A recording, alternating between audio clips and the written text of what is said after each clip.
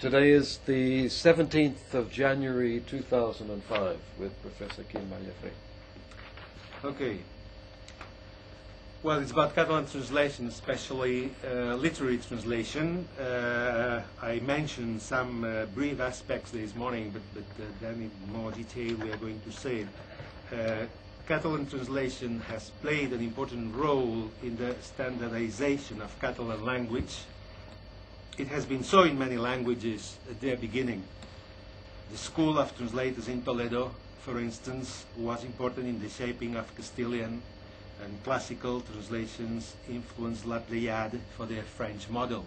So in this case, in many languages of culture has happened like this.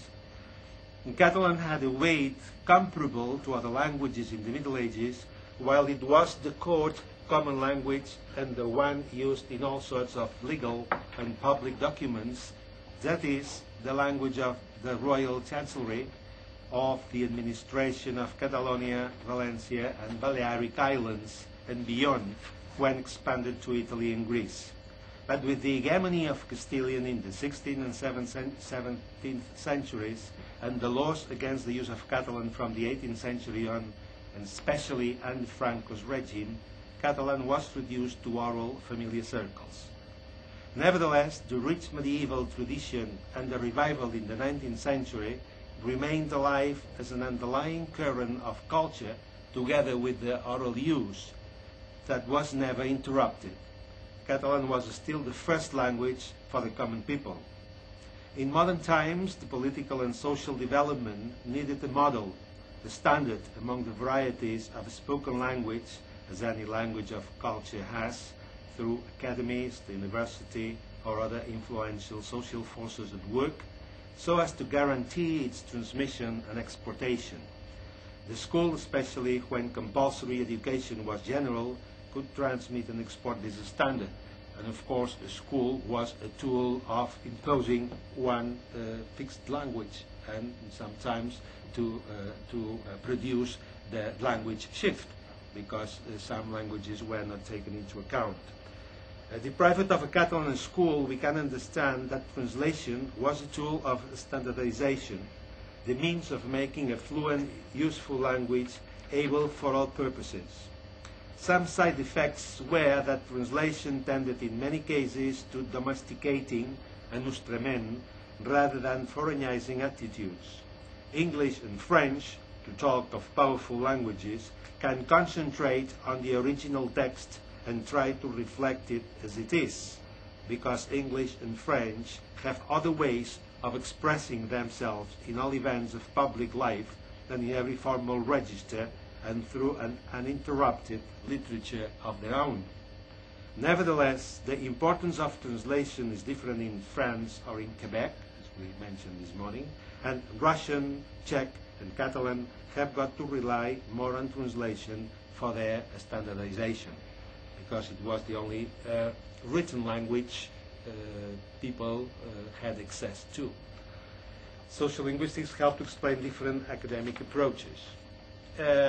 Some languages in Europe are probably in danger, even when they are official languages in their respective countries. English is being used more and more for a wider range of purposes and may undermine local languages in several fields.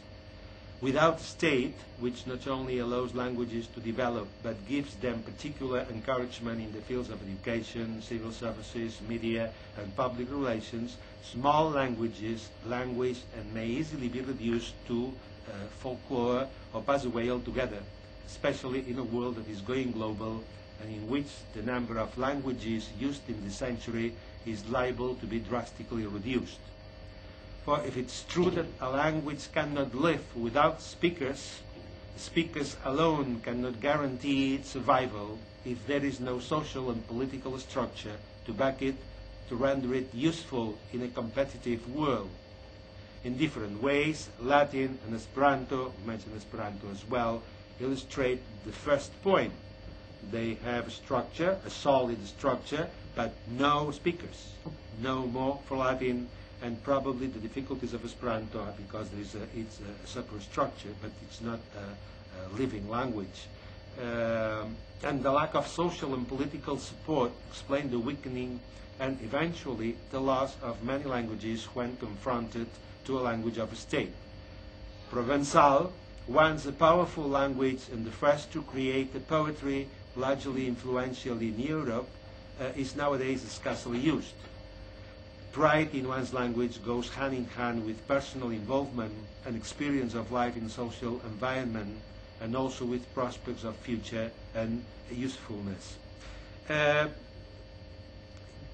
Catalan fulfills the conditions which, according to many social linguists, are necessary for the survival of a language. You have here a relatively large community of speakers. Well, it's about 10 million people, 10 million Catalan speakers, so it's and 60,000 square kilometers, the territories where Catalan is spoken, larger than other countries in Europe, such as Denmark, Switzerland, or not to Albania area, Luxembourg and Iceland have a smaller population. Well, in any case, and not to mention Maltese, for instance, or some new countries which are now in the European community. So in this case, well, as I say, I just want the rights of a Maltese citizen or a French citizen, for that matter. But anyway, this is it's not a reduced community. It's a community of a size that is interesting. Self-awareness as speakers of the language and linguistic loyalty. This is important in some parts of France when you say, "What are you talking now?" And they say, "Ah, we talk patois." So the message of the state has reached the speakers, and they consider themselves, well, this is not a language worthy of that name, when you are ashamed, in a way, in front of the external people, then you haven't got this awareness of a language of culture. Catalans have kept their language in as many fields as possible, and it remains a substantial awareness of the historical importance of Catalan. I think that Catalans have been faithful to their language in general, have been loyal, what social linguistics say, linguistic loyalty, and in general, more or less, a degree. But anyway, and it's very difficult to judge if all the community has this loyalty. But anyway, it's enough, and you can see it used in many places. 3, favorable political, legal, economic, and social context. Well, the Constitution recognizes the Catalan personality, even though it splits it into different communities. The autonomous governments of the Generalitat de Catalunya, the Generalitat Valenciana, Consell Interinsular, the Balearic Islands, in the Balearic Islands. So these are the 3 communities in Spain. This is not very good for a common standard. Sometimes there are some problems. And there are no problems with the Balearic Islands. They have always accepted that they spoke Catalan, a variety of Catalan, as well as born in Reus speak a variety of Catalan from Reus and others from Barcelona. But in these cases, it's the same. In Valencia, as you know, and I mentioned, there were some other problems for political reasons.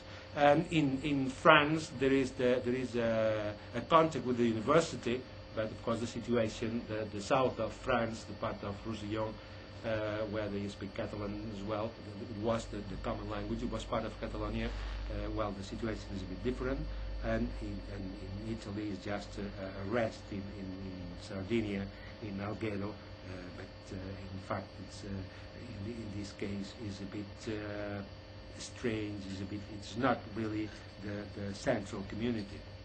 But anyway, there are some it's another thing for political reasons, but which is not important for the population, but is the fact that in Andorra is the only official language, and Andorra is an independent state. So it's if you exist as a state in the list of states, then you exist for many other purposes as well.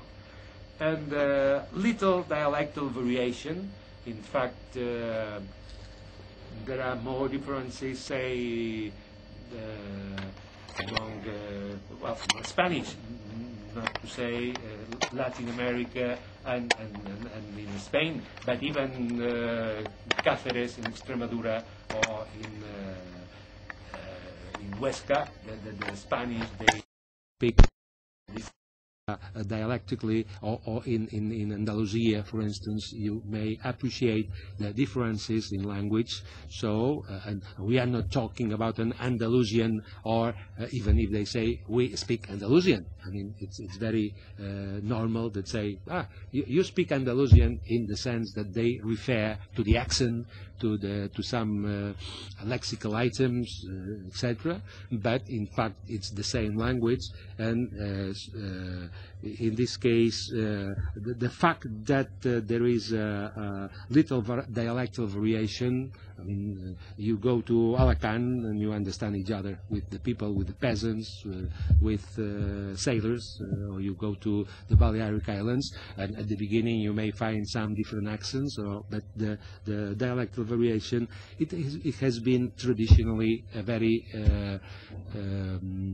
the same language, even from the Middle Ages, because there was the chancery and the documents, sometimes talking about a writer or a translator, and we thought, oh, it's from Girona, and he was from Valencia, or vice versa, because the model, because of the need to have a normal way of communicating, so it was the same in the office in Barcelona or in Valencia or anywhere. Consolidated normative standard. I mentioned you the work of Pompeu Fabra mainly at the beginning of the 20th century. It was accepted. It was accepted everywhere, and now the Institut d'Estudis Catalans, in 1976 there was a royal decree law which that allowed the authority of an academy to the Institut d'Estudis Catalans for all the Catalan-speaking parts of Spain. And then the treaties with the universities in the Balearic Islands, with the Valencia, so the standard from 1932, even in 1932 it was accepted in Las Normas de Castelló, in this common standard. And university is used as well. Tradition as a language of culture. We have talked about the continuous production in documents, religious documents, translations of the Bible, official documents, laws, decrees, etc. Which and literature, as we have mentioned,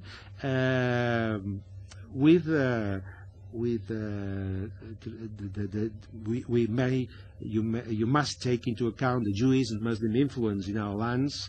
So there is a common policy, I would say, shared by Catalan among the European universities and languages, and a structure different from the language of the state, but not so different as to make it learning difficult. Well, it's a Romance language, so it's not very difficult. I mean, it's not difficult for Catalan to learn Spanish. It's not difficult for Spanish who live here, or for French people, for Italian people after a time. I mean, well, Romanian people to see some similarities.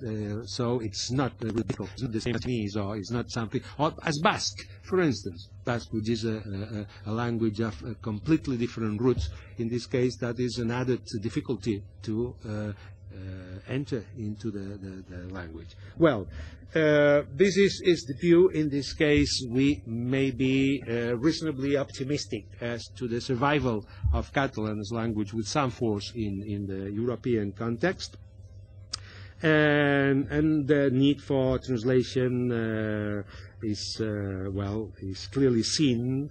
How could we read Homer and Virgil, Shakespeare and Cervantes, Proust, Goethe and the Arabian Nights? There are great books in more languages than we can reasonably be expected to master. But it's not only a question of personal pleasure or learning.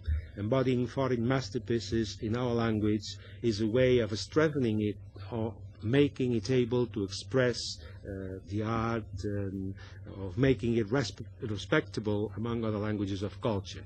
Well, the main lines of this history, writers translated to Catalan in the Middle Ages. This 2-1 means the classics. So there was a tradition, not only these writers, but I have stressed some names, and I would like now to talk about it rather than talking too much.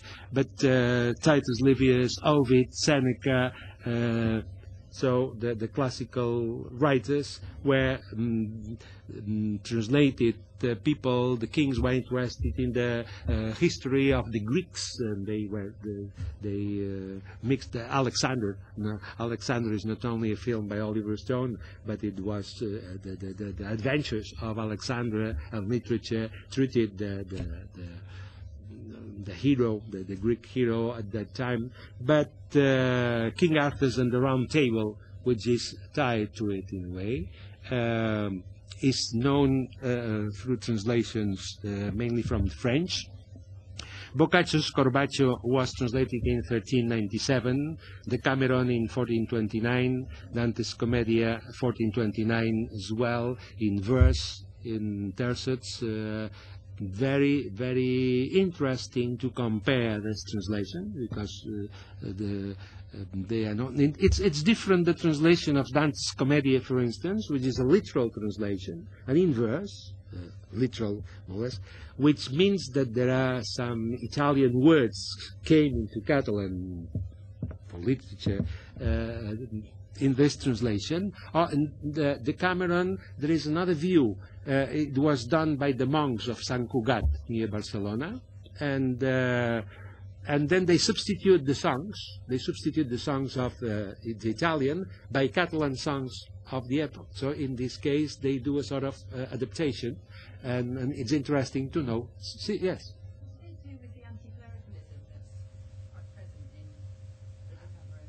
Oh yeah, no. There was it was not a problem. In fact, it's curious, because from our point of view, maybe a bit strange. Well, remember that Boccaccio was a canon, was an ecclesiastic man. But anyway, you could be a believer and at the same time be very critical against and in Catalonia was seen as well. There is a moment when the Franciscans, for instance, there are some orders. One thing, the monks in monasteries. So apart from people, and in the name of the rose by Umberto Eco, you see, for instance, Ubertino di Casale had a great influence in Catalonia, and he was well known, and some writers and doctors. Well, Ramon Llull was influential as well. So one thing was there was no problem. In some epochs, you could translate it, and the anti-clericalism was something quite different from the anti-religion. I mean, you could not criticize God or doubt about the dogma, but you could criticize, I mean, the fights among clerks and Dominicans and Franciscans and so on. It was terrible. So they could kill each other, and it was not a problem in this case. And well, you have this tradition. But what is important in the translation? Well, it's interesting this point. But at that time, anti-clericalism was accepted at some epochs, and of course up to a certain point. I mean, you couldn't do everything you liked. But the interesting thing is the point of view of the translator. They are two very good translations and worthy of studying them. And Dante's Commedia is a very literalistic view and poetical view. They try to give a commedia to be read as Italians did, and the same rhymes and so on. And in El Decameron, the stories are the same, but and they don't. I mean, they are so crude as they are in Italian. I mean, as far as I know. I mean, I haven't read it all, but some parts. But the curious thing is this adaptation of some songs. Well, they probably felt that the songs were foreign, and then they found some equivalent songs, or something which was good for the occasion in the translation. Ruiz de Corella, and the Valenciana prose, the Valencian prose, was very important in the 15th century, and it created a model, created a standard for literary purposes, and mainly based on translations. So it was rather Latin Catalan, but very flourishing, rather the hyperbaton, the difference of the order and this kind of thing. But anyway, he created a style which was adopted by many writers in Valencia, which in the 15th century was very important, was the most important of the Catalan countries, and the influence in Rome, for instance, or in Spain as well. Well, Tutu is this one thing. Dante's Commedia, apart from the 1429 translation, is to show, this point is to show how we haven't got enough with one translation.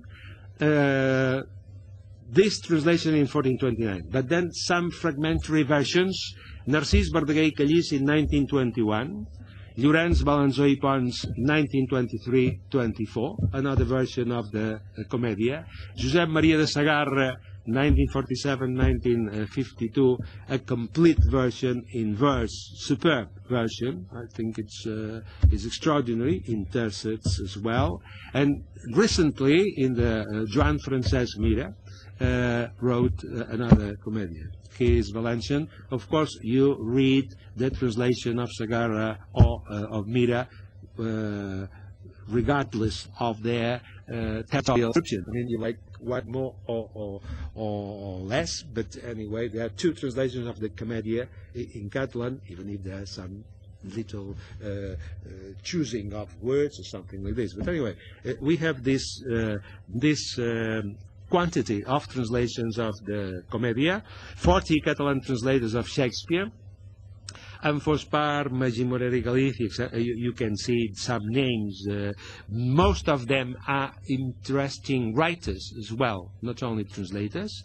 And then Amforspar, for instance, translated King Lear's into the Catalan of the 15th century. Because he thought, well, it was an epoch of when Catalan was very mature, and so it was a Catalan near to the Shakespeare's English in a way, in epoch, and lots of notes. So we have a translation. For now, we could criticize it in many ways, but anyway, it was an effort at the time. It was in the 1920s, and with a lot of notes on King Lear, and in fact creates, according to the Catalan syntax of the 15th, for instance, and the vocabulary and so on. So this kind of translation, impossible to put on the stage, of course, but very interesting as a tradition of translation, as a sort of translation. Or Josep Maria Sagarra, whose translations are currently put on the stage, even now, when Shakespeare in Catalan is represented. But the most modern translations are by Salvador Oliva. Eduardo Mendoza has translated some works by Shakespeare, or Joan Sallent, etc. Carme Montoriol, Joan Triadú, Gerard Vergés, these three are, apart from Salvador Oliva, all four have translated the sonnets, Shakespeare sonnets. So several versions, sometimes in 10 syllables, sometimes in 12 syllables. Another thing which is seen in translation if the English verse sounds better in 10 syllables, literally the 10 syllables of the English original, or in 12 syllables. The Romance languages, not only Catalan but Spanish more than Catalan, tend to make it breath, and then the 12 syllables line is easier to express all the contents of the line sometimes. But anyway, that means that these translation problems arise from the translation. Or Cervantes Don Quixote. That's curious, I said, because the thing they like is to be able, well, Catalan is able to translate anything, so then why not the Quixote? The Quixote is a masterpiece of world literature, so let's have it in Catalan as well, even if we can read it. But it's curious because there is the translation by Eduard Amaro, 1882-1883, as soon as that, Antoni Pulvena i Tusell in 1891, Ildefons Rullan, 1905-06, or Joaquim Sibera, the last one, in 1969, apart from 27 selections from the novel. Well, from a novel written in Spanish, everybody knows and can read in Spanish. It's important, it's strange how this interest in translating these kind of works. Or some Josep Pini Soler is interesting because translated between 1910 and 1921 Erasmus, Maria Encomian, Thomas More's Utopia, Joan Lluís Vives' Dialogi, de Buris Philobiblon, and Machiavelli's Il Principe. It was the Renaissance works, masterpieces, translated by one writer from Tarragona, in this case, a novelist himself, and of some note. So this is the interest in symbolical works of art, masterpieces of literature, not only once, but sometimes they have been translated more than once. And 2-3 is, well, a small selection of other writers translated: Goethe, Manzoni, Wagner, Dickens, Mark Twain, Dostoevsky, Tolstoy, and from the 20th century, Joyce, Proust, Kafka, Henry Miller, etc. And then it's important the Greek and Latin classics, the col·lecció Bernat Metge, that from Greek and Latin, Ovid, the tragics, Aristotle, Plato, were translated into Catalan in a very good translation, face-to-face, notes, a critical edition comparable to other translation. As I mentioned to somebody this morning, Professor José María Valverde, translator of Ulysses and Shakespeare, by the way, but he learned Catalan to read the Greeks, because were more accessible to him in Catalan than in Greek, of course, and then there were good translations of the Poetica by Aristotle, for instance, in Catalan, in the col·lecció Bernat Metge. It still continues. It has been goes on publishing things, and one very good translator and poet himself was Carles Riba. Carles Riba translated from 9 languages, and he supervised all the translations, not only of Bernat Metge, but he translated. And another thing which is interesting in this attitude of translators, not only as university people, he was a university professor and so on, and translated in the Bernat Metge, but he could translate children's stories, for instance, because, well, children needed to read in Catalan, so he translated Babar, The Adventures of Babar, the elephant. I don't know if you have these adventures of Babar, or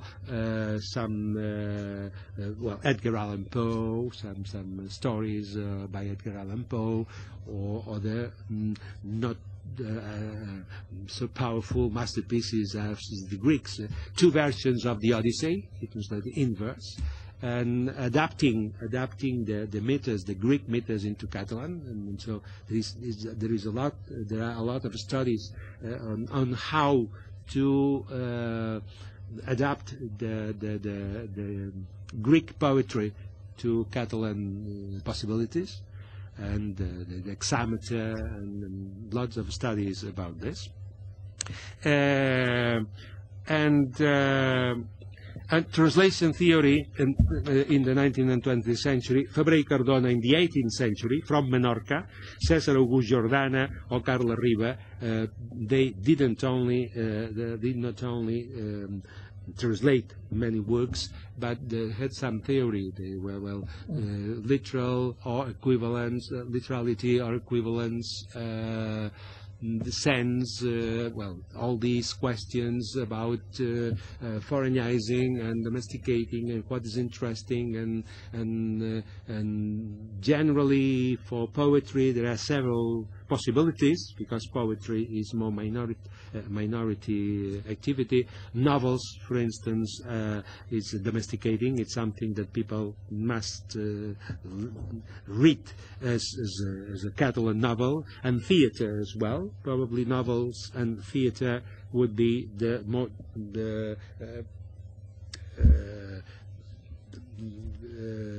Catalan translations. I mean, being faithful, being translations, not adaptations. Sometimes were adaptations. Well, at the beginning of the century, for instance, Othello was Othello, the Moor of, and they said the village where they were representing the play. So we have Othello, the Moor of Valencia, Othello, the Moor of Terrassa, Othello. So in any village they went and represented Othello. Then they knew some anecdotes on the village and so on. And they introduced some, well, this kind of adaptation, the pastiche, and from French plays. It was very usual at the beginning of the century. But I am speaking of real translations. That is the attitude where in poetry you find a wider range of approaching translation, and in novel or in theatre trying to create a model for the language of theatre, for instance. So they have in mind to create this standard, artistic standard in a way, and well, the influence of Sagarra, for instance, or Riba, or these writers has been important. Can you just say that again, how that works? So for the adaptation, for example, of Othello, Yes. Othello, the Moor of, and in the village where they were Yes. actually playing. Yes. So that would be a familiarizing technique. Yes. Yes, but then it's not really a translation. Sometimes they were, well, the first translations of Shakespeare. Anyway, there are several ways of facing them. For the neoclassical, I mean, sometimes they reduce Shakespeare to the unitist theory of the French. And so the unity of place, the unity of action, and so they reduce him. The first translations into Spanish or into Catalan as well, but they really are adaptations rather than translations purely, because they adapt in some parts. But then there is a popular. Let me put an example. You know Cantinflas. Cantinflas is a comic, a Mexican comic, Mario Moreno, Cantinflas. Well, it's a comic. And Romeo and Juliet, for instance, Romeo and Juliet was a film made by him. And it's Romeo and Juliet, of course, but that is a parody. So the genre of the parody was very usual. I compare that in films, because nowadays we can see that in films sometimes. And The reason I ask is because it sort of deflates one of the tensions that's still between the more, for let's say an English audience yeah, watching Othello, you have the Moor who is the foreigner, yes, and then there's that sort of the paradox that the Moor is, the most noble, the foreigner is the most noble. yes, and yes, the yes, yes. language. So, but in a sense, that pattern is altered. Yes, yes, quite. But in this case, they were not translations. That is why I said you cannot consider them translations, because it was an adaptation. But and most of the times for comical reasons. I mean, you have some. But even from Catalan, some works from Catalan.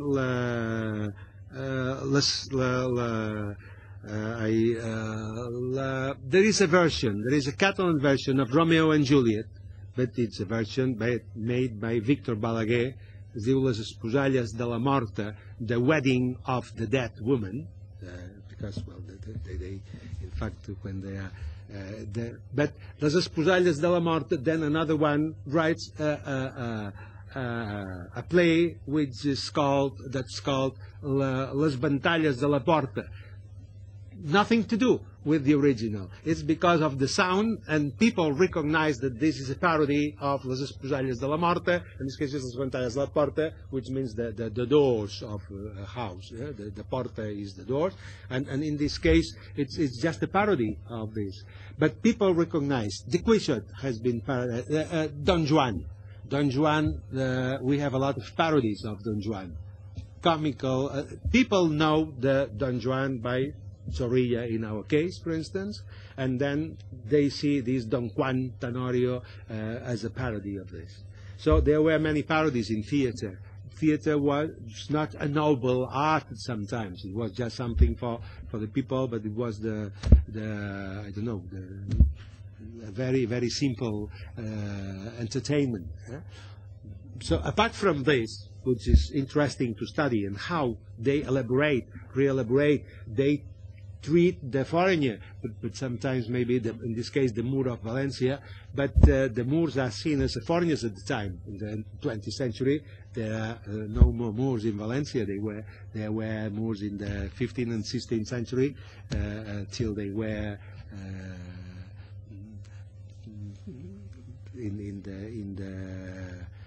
the 17th century. I think they were expulsed. They were thrown away from Valencia, precisely. It was important because they were working here and there was a crisis.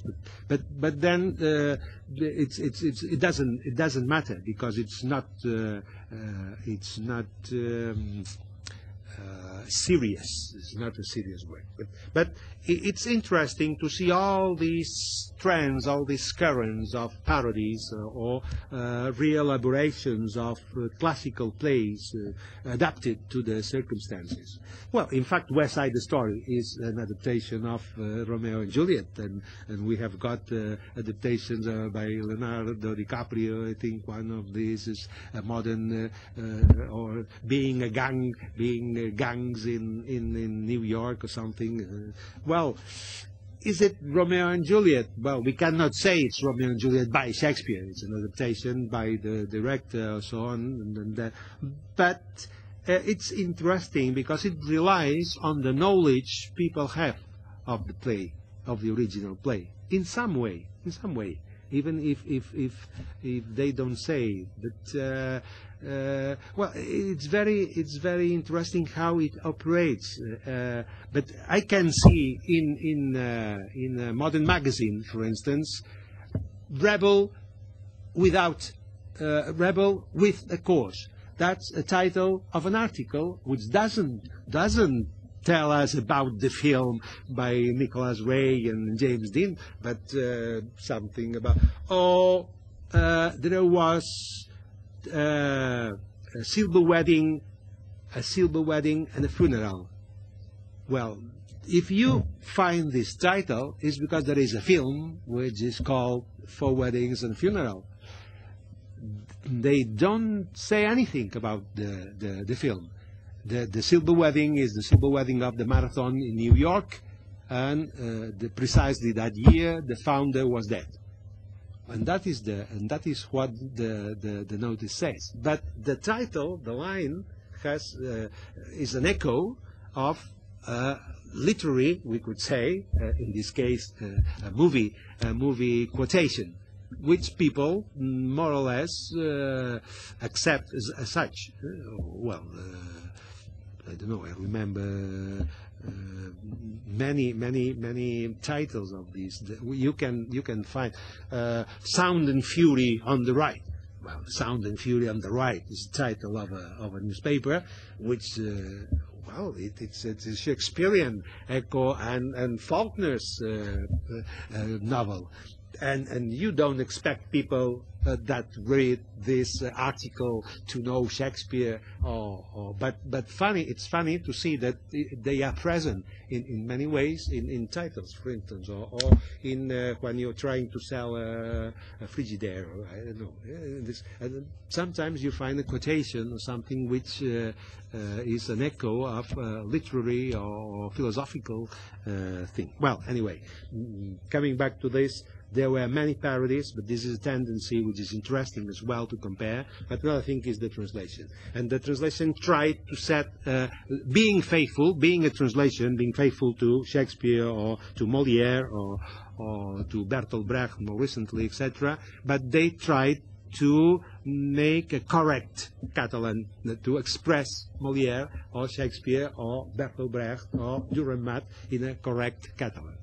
That is the thing I say that probably is more visible in theater than in other in novels and in theater than in poetry, where you find this, but then you may be more foreignizing if you are interested in seeing how it works in English or in French or in Chinese. Sometimes some experiments on haikus and tankas into Catalan, and which are and other things. And some writers translated from Catalan. Well, Ramon Llull, Eiximenis, Ausiàs Marjonat, Martorell from the Middle Ages, Jacint Verdaguer, Àngel Guimerà, Jacint Verdaguer, The Atlantis, for instance, was translated into, I don't know, some languages. And Carla Riba, some names for you to see, at least to see the names, which have been translated from Catalan into other languages. Modern, Quim Monzó, Isabel Clara Simó, Jesus Moncada, Francesc Parcerisses, they are alive and they are still translated. According to bibliographical research sponsored by the Fundació Enciclopèdia Catalana, at least 1,350 literary translations into Catalan were published in book form between the beginning of the 19th century, Renaissance, and 1939. So it means that it was a period where translations, apart from some poems in magazines or so, but in book form, it's not bad. It's not bad for a language that had been for some centuries without public importance. Then there were some problems with translations, but in the first 60 titles in the 70s of a collection of novel included 52 translations. So 52 translations of 60 titles meant that translations were important, then not so many. And translations from Catalan has produced some literature, and according to